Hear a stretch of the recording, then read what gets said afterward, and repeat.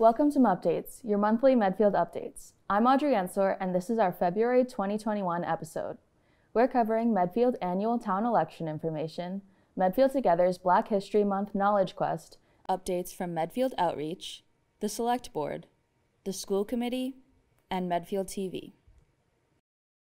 First up, let's talk about the annual town election that will be held on Monday, March 29th, 2021. Polls will be open from 6 a.m. to 8 p.m. at the center. Positions that will appear on the ballot include Select Board, Moderator, Town Clerk, Assessor, School Committee, Library Trustee, Planning Board, Park Commissioner, Housing Authority, and Trust Fund Commissioner. In March, Medfield TV will be releasing an episode of our show What's on the Ballot that will feature short statements from each candidate. We will also be releasing episodes of our show Meet the Candidates that will feature longer interviews with specifically the school committee candidates, since this is the only contended race. February is Black History Month, so Medfield Together created a Black History Knowledge Quest around town in celebration. What the Adults, a Medfield TV original show, joined the quest.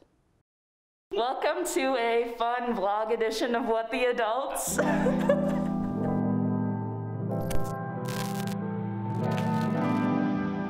Today we're doing Medfield Together's Black History Month Knowledge Quest. Medfield Together this month for Black History Month has put together a knowledge quest around town. So there are a bunch of different locations around town that have information about different people in Black history that are important and have done great things. So we have Zora Neale Hurston. Oh, Lonnie Johnson's the man. Lonnie is best known for inventing the Super Soaker. Oh, whoa! Ranked amongst the world's top 20 best-selling toys for many years and is still sold in stores today. Yeah, Lonnie Johnson's the man. Thank you, Lonnie. Madam C.J. Walker. So we got Faith Ringgold and Bessie Coleman. So we have Kamala Harris. Welcome to Tucson, Maine. Here we have Alice H. Parker. Thanks to Medfield Together for putting on this latest initiative. Visit their website, medfieldtogether.com, for more information on this inclusive and anti-oppressive organization. The full episode of What the Adults participating in the Black History Knowledge Quest will be available on our watch page, medfield.tv/watch, or on our YouTube channel, Medfield TV. You can also listen to this and other interviews and meetings on the Medfield TV podcast at medfield.tv/listen or on Spotify or Apple Podcasts. And now we have a Medfield TV update with Executive Director Brett Poirier. Boy, did we have a busy month. We are so proud to bring to you two fantastic movies produced by the Medfield High School Theater Society. Mary Rose, the story of a girl who disappears mysteriously twice, and Telltale Heart from Edgar Allan Poe, a tragic tale of murder and mystery. These two productions had so many amazing accomplishments to talk about. Theater Society Director Andrea McCoy spent countless hours planning, directing, editing, and producing this production, learning an entirely different skill set, so her kids could continue their passions for acting and tech-driven goals behind the scenes. Medfield TV was so proud to help produce these productions. And although every student deserves a shout out for their parts in this, Nicole Mulready was able to direct for the first time in the production of Telltale Heart. Not only did she get to direct, but she also edited her own movie and did it following COVID protocols. These two movies were tremendous feats that we at Medfield TV are so proud of the Theater Society for pulling off. You can watch both movies on our watch page, YouTube channel, or education channel, Comcast 12 and Verizon 36. We have a new fantastic program supporting Medfield Together called Yoga for a Cause. We are so happy to bring a new episode for the first Wednesday of every month on our public channel and watch page at 5 a.m. for those early birds and 7 p.m. for people like me. Each session is led by Adrian Mandingo, and they ask that you make a $5 donation to Medfield Together through Adrian Mandingo's Venmo account. These sessions are geared for anyone. They are kid-friendly, or they're just great to take a breath, relax with a good yoga.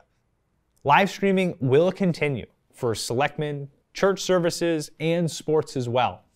We have been introducing some other boards and committees as needed, but I want to say this about the live streaming on sports coverage. It's been a huge task under the current pandemic, and being a former athlete, a current coach, and with parents who are in the stands every week for my own performances, I really relate to the situation and importance for parents to watch their kids play.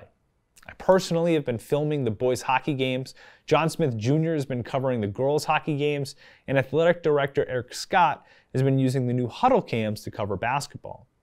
I know we did as much as we could given what we had to deal with, the changing schedules, the limited streaming abilities, but I also know it wasn't enough. I know what it means for parents to watch their kids compete, and Medfield TV was happy to supply something for you to do so. But I really feel for parents who couldn't be in the stands watching every steal, every point, or every goal this season. I hope we get back to normal soon, but until then, Medfield TV will do its best to continue to live stream home games for our audience. Speaking of live streaming, we have a huge anniversary coming up. The 1-year celebration of the Mike Page Doodle Club. It's March 18th at 3:30 p.m. We'll be doing a live celebration, including a plethora of news and changes for the show. A live doodle with Mike and some friends, and an interview of how this whole thing came about. The Mike Page Doodle Club has been syndicated across the country over 1,300 times and continues to be a huge success. We want to thank Mike and everyone who's been watching over the past year. That will be March 18th, 3:30 p.m. on our public channel and watch page. The last thing I want to mention before Audrey yanks me out of the chair is that Medfield TV's YouTube channel is encroaching on our goal of over 1,000 subscribers. We hit 900 and are hoping that you will help us get over that goal. It helps us a lot if you subscribe and keeps you updated with all that Medfield TV is producing. If you want to get involved, email info@medfield.tv. I'm Brett Poirier, and that was your Medfield TV update. Next is an update from Medfield Outreach. So Medfield Outreach is a town department, and we predominantly provide a whole host of social services to the Medfield community. We're really good at hooking people up with resources, finding an answer to many issues and many problems to the best of our ability, not every, but many. And so I just encourage folks, really reach out. No question or no need is foolish, or don't be afraid. We are here. This is what this department is. It's for support, it's for help, it's for clinical issues, it's for needs-based issues, it's for prevention issues. Those services sort of fall into 3 main categories. One being needs-based referrals, which is needs-based work, which means we help people with assistance to access financial programming. The other thing we do is we provide a whole host of clinical services to people within the community, and I can talk a little bit more about that a little bit later. And then the third piece of what we do is what we call our prevention work. And the prevention work really is comprised of 2 major coalitions that we are on. Medfield Outreach is on the steering committee and provides administration. Both of those coalitions are initiatives of the Medfield Foundation. So we work closely with the Medfield Foundation, and they are called Medfield Coalition for Suicide Prevention, which many people will see MCSP. And then the other coalition is the Medfield Cares About Prevention Coalition. Medfield Cares About Prevention, also known as MCAP, is a community-based coalition in Medfield. Now, we are able to function in the way that we do because we've recently received a Drug-Free Communities grant from the federal government. It was awarded to the town of Medfield. Yahoo! And so what that has allowed for is access to resources. So that means that I was able to be hired. That means we have resources for programming and skill building and training and all sorts of different things. Throughout this whole pandemic, we have been still making moves, virtually, but nonetheless making moves. Some of our recent achievements have been, we completed a Medfield student survey in the high school and also in the middle school. So we got some data from the students about their mental health status at this point, substance use, and we're currently in the process of crunching those numbers. So more to come on that. We also completed a social host campaign. I don't know if you all saw it around town. Parents who host lose the most. And that was really to inform folks about the laws around hosting with young people and alcohol and all of that. So you can find more about that on our website at medfieldcares.org. So that was one of our recent achievements. Another thing we did is actually just a few weeks ago, we had 10 high school youth show up and come to our CADCA Forum, and CADCA stands for Community Anti-Drug Coalitions of America. It was a national leadership forum where youth and substance prevention specialists from across the country came together. Our youth got a real taste of what prevention looks like. They learned some skills, and we're really impressed with the way that everybody showed up for that, and we're excited to see what comes next with our youth work. So if you are interested in getting involved in any way, learning more information, you have a question about substance use or about its effect on the adolescent brain, something to that effect, please reach out. The best way to contact me is via email, and that is mhaas, Haas, at medfield.net. Another really good way is through social media. Our handle is Medfield Cares, and you can find us on Instagram, Facebook, Twitter.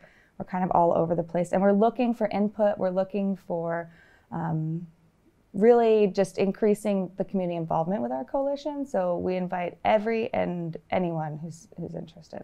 So Medfield Outreach does provide free and confidential counseling services. And so we have two full-time clinicians, myself and Chelsea Goldstein-Walsh, and we are both licensed independent clinical social workers. In addition to the two of us, we also have graduate intern, clinical intern, who carries a small caseload herself. So we do provide and are able to provide individual, family counseling as people need it.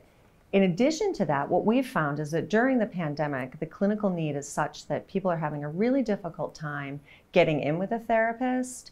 So we developed drop-in hours. You could either call, which that phone number is 508-359-7121, or you could email medfieldoutreach@medfield.net and say, I'd like to make an appointment for your drop-in hours. The drop-in hours, we're giving guidelines to drop-in hours, but we'll really work with anybody around their availability. So right now, the drop-in hours that we have specifically for students is Tuesday, Thursdays, 2 to 3:30. Again, if there is a conflict, if there is some extracurricular activity or sports that conflicted with that time, we will certainly make something else work.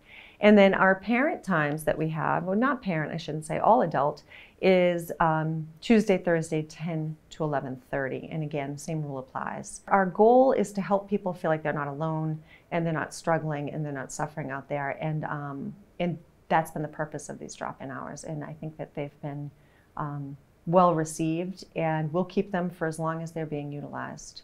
I encourage you to follow Medfield Outreach on Facebook, Twitter, and Instagram. We're on all three. While we are here for you, if there's ever a crisis or an emergency, I do want to leave everybody with just two phone numbers or two ways to get immediate support, because while we are, I feel, responsive to the community's needs, that may not be true if there's a crisis like on the weekend or in the middle of the night or something. So I just want to point out to folks that Riverside Crisis, the phone number is 1-800-529-5077, and that is a 24/7. That is a local crisis resource, Riverside Crisis. The other is, I wanted to give people, if they prefer to text, there's a resource text. It's called Call to Talk, and what you would do is you would text this number 741-741, and you would put C2T, which is Call to Talk, C2T to 741-741, and that's 24/7 immediate help. Also, someone will respond to that. So I just want to make sure that someone has a resource no matter when they need it. Up next, we have a select board update with Chair Pete Peterson. We've been working on the state hospital, and the development committee is working on their request for proposals that'll go out hopefully around March 1. And so that the select board now has their second draft of that. The development committee created a first draft and put it out for comments. They got a ton of comments actually, and they've now put out a second iteration of the request for proposals, and the select board's going to be reviewing that with the development committee tomorrow night. But we've been working with them right through February. Well, we've been working with them for a long time about that. So that's the main thing that we've been working on. And then hopefully tomorrow night, the select board will finally get an agreed document to go forward with, and we'll find out whether any of the development committees community is really interested in our property up there at the state hospital. I think what you find out with any real estate project is that it's a long horizon. And if it's a municipal real estate project, it's an even longer horizon that you have to plan for. Our reuse committee took a long time, 4 or 5 years, looking at what we should do up there before they came up with a proposal for the town. And now the question will be whether the marketplace really is interested in developing the site in accordance with that plan. I started with very little hope that we would be able to reuse any of the buildings up there. As I've learned more, I've learned that buildings in much further state of decay have actually been rehabbed and redone. What makes our proposal work financially, supposedly, is the historic tax credits and the low income tax credits, a combination of those two. So there's a lot of money that can get generated through those tax credits to make the project actually financially feasible. I think for me, the important thing is that I want the state hospital to remain a site that is open and friendly to the residents. I want the residents to feel some ownership of the site the way they do now, and that they can use it, that they don't feel excluded by the fact that there will be people living there, and that it'll be a shared neighborhood with the people that actually live there and all the people in town that want to keep using it for their own walking or whatever purposes.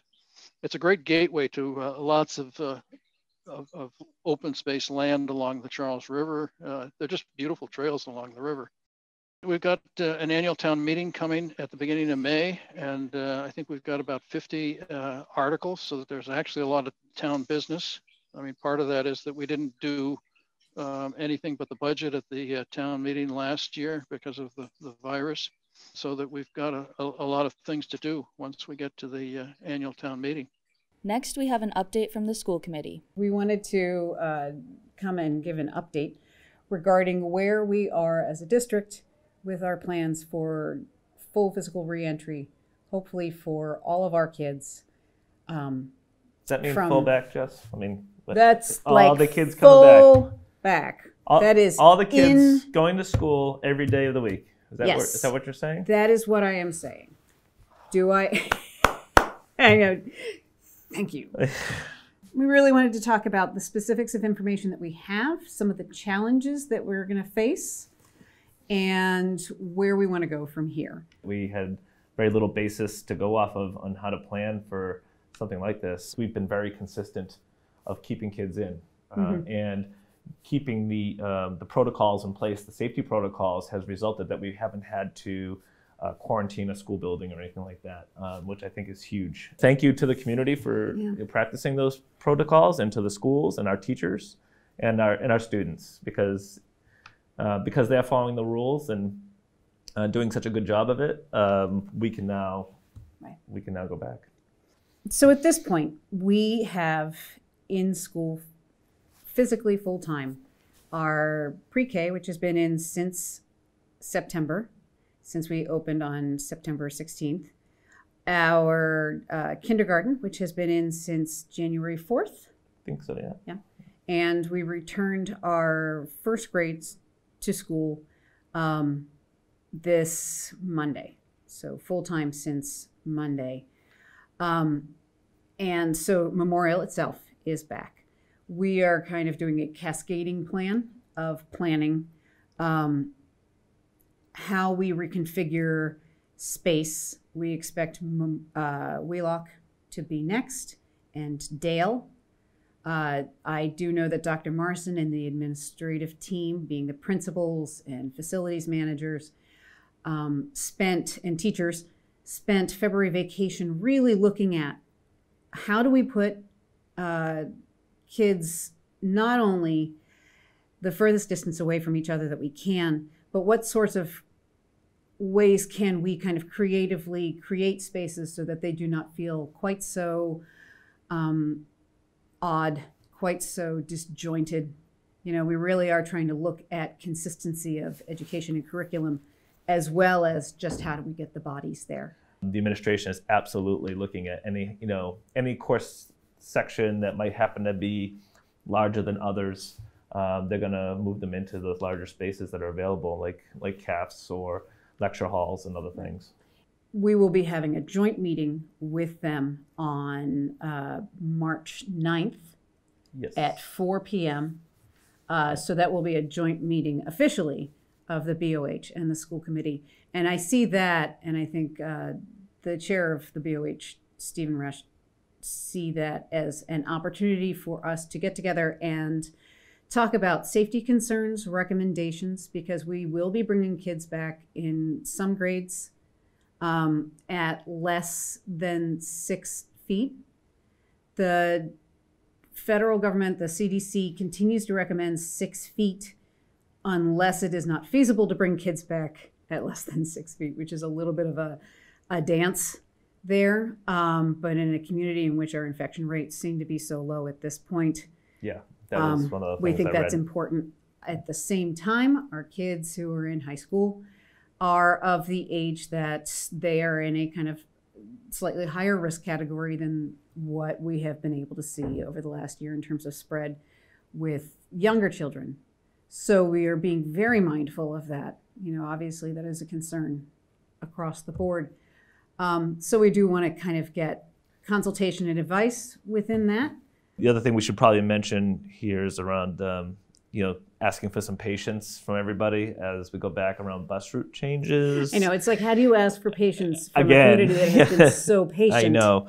So I'd like to reiterate that we're still going to maintain safe distances on the bus. We're not sticking 3 kids in a seat. We're not sticking, yeah, exactly. I mean, if anything, I think that at this point we're expecting to It's 1 per seat, I believe. 1 per seat, and which then allows us to siblings put can sit together. Yeah. right, which allows us to put 20 instead of 23 kids on a bus. Yeah, we can put 46. Yeah. Which is just the difference between just so few people having bus transport and being able to really financially make this work for us, as well as just logistically. There are not a lot of buses and there are not a lot of drivers out there.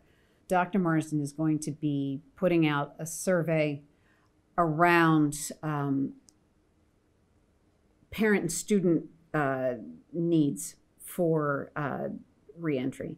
We understand that there are some families who will not feel as though it is safe for them yet to return in anything outside of a hybrid model, and there is an option to go to cohort D if you need to do that. But we really need to, we hope that you've been thinking and marinating about that for the last 10 days or so, and that you can make that decision. We'll be talking about whether you need to take the bus, and that Dr. Marsden's going to be putting that survey out in the next few days. So we're taping this today. It's the 27th? 7th, I think. 6th, 26th. So please watch for it. And this is one of those surveys where it's not so much like kind of an opinion survey. It's really about we need to know numbers so that we can be making this happen as quickly as we can. We'll be monitoring the situation closely in the schools, about what the levels are. And right. I think that pool testing is big. So thank you for all the people who are consenting to do that.